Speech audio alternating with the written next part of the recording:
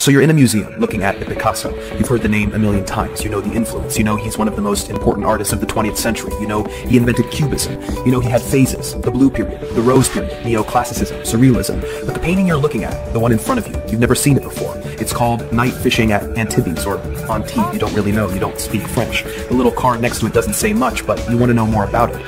How? The way I see it, you can look at any Picasso in 5 different ways. In night fishing, for example, what you see is 2 spear fishermen hunting for fish from a small boat. In this respect, it's worth it to ask who these people could possibly represent. These 2 women likely represent Picasso's wife, Olga, and a combination of his mistresses, Maria Therese Walter and Dora Maar, who was with Picasso in Antibes. And finally, the spearing fisherman can be read as Picasso himself, or perhaps the version of himself that he wants to be, headstrong, looking forward at his goals, undaunted by distraction. There's more you can read into this painting and the rest of Picasso's work. Picasso's legacy looms so large that the scholarship on him is vast and often contradictory. So my feeling is, why not decide the significance of his work for yourself?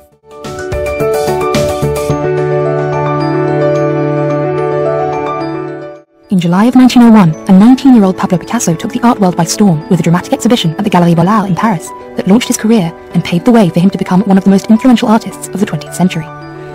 It is this dynamic, transitional year of Picasso's career that is the subject of the new exhibit at the Courtauld Gallery, Becoming Picasso.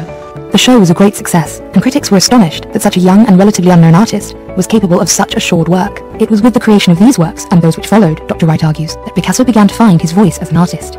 It was during this year that Picasso began signing his work for the first time. He also painted a bold self-portrait, declaring, "You're Picasso, I Picasso." By the end of 1901, Picasso, barely 20, had begun to establish himself and develop a style that would lead to his becoming one of the leading figures in 20th century art. Pablo Picasso. Oh, actually, was one of the most influential artists of the 20th century, as he's known for co-founding the Cubist movement, the invention of constructed sculpture, the co-invention of collage, and for the wide variety of styles that he helped develop and explore. Exceptionally prolific throughout the course of his long life, Picasso achieved universally renown and immense fortune for his revolutionary artistic accomplishments, and became one of the best-known figures of 20th century art. Pablo Picasso died on the 8th of April of 1973 in France, while he and his wife, Jacqueline, entertained friends for dinner.